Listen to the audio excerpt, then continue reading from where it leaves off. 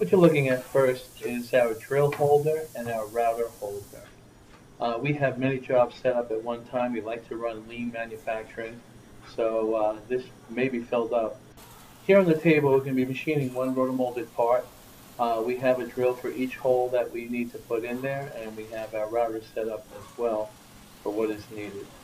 We number each drill with a piece of tape and marking it, if it's a 1/8 drill or a number 5 drill, whatever it is marked on the drill itself.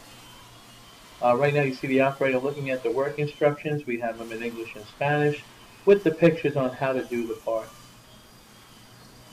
Here he's putting a routing fixture on top of the part.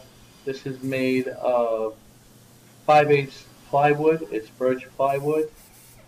We are routing it with a bearing, so it doesn't cause any wear on the wood itself. We're using a 1/4 inch cutter with a 5/8 bearing.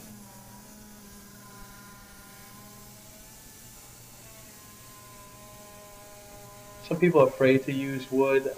These fixtures here are about at least 10 years old.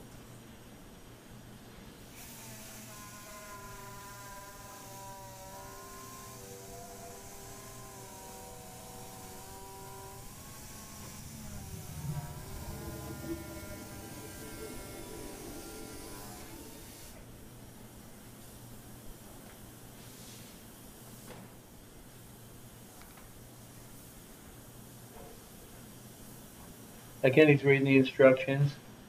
He's using a drill fixture to drill through the hole, and it goes on the other side. On all our drill fixtures, we have hardened steel bushings in the correct place, and we locate them with locating pins that will nest it around the part.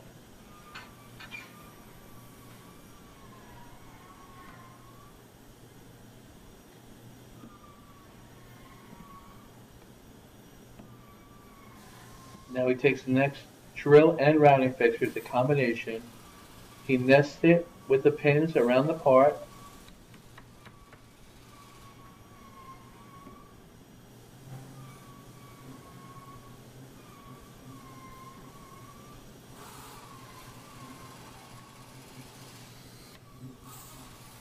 He's drilling in a drill hole, and so the fixture doesn't even move. He makes sure by putting in a pin in there to make sure it has no movement at all after he drills it, and he will route it also.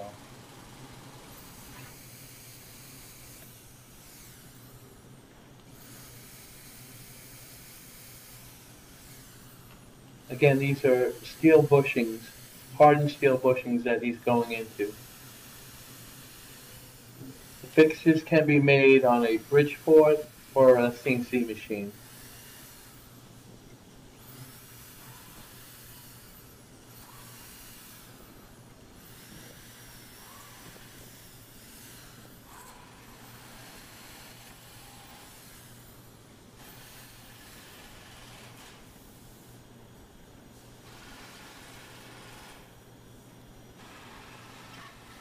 Now he's just putting in a 1/8 cutter router bit and routing out the opening.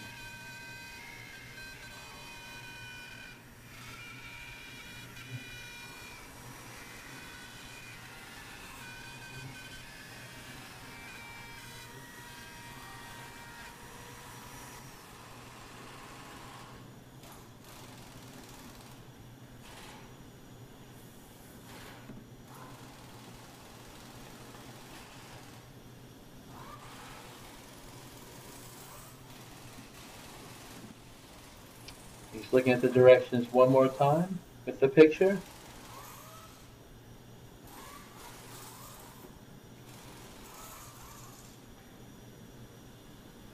He puts the fixture on top of the part, make sure the pins are nested around the part itself.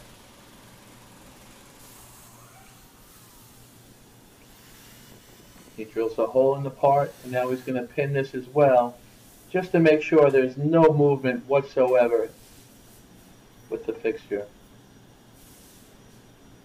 And also the pin, if you notice, is below the surface of the fixture so the router is able to pass through.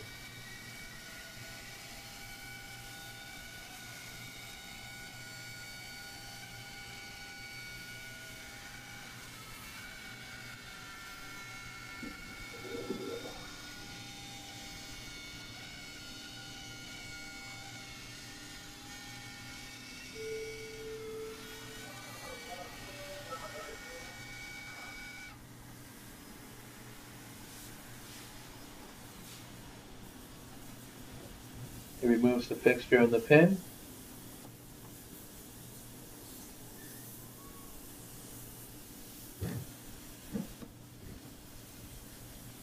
And now you have a finished part.